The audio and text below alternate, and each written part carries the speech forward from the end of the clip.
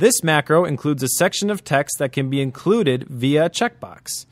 You might use this if there's a clause you sometimes include in a contractual agreement, or if you sometimes include certain information at the end of a standard email response.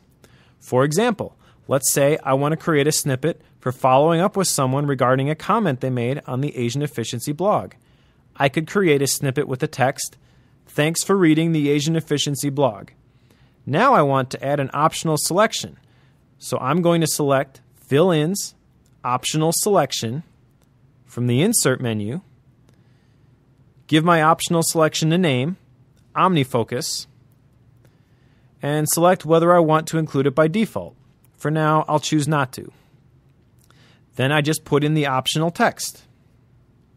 Since you seem to like OmniFocus, you might want to check out this update to OmniFocus Premium Posts.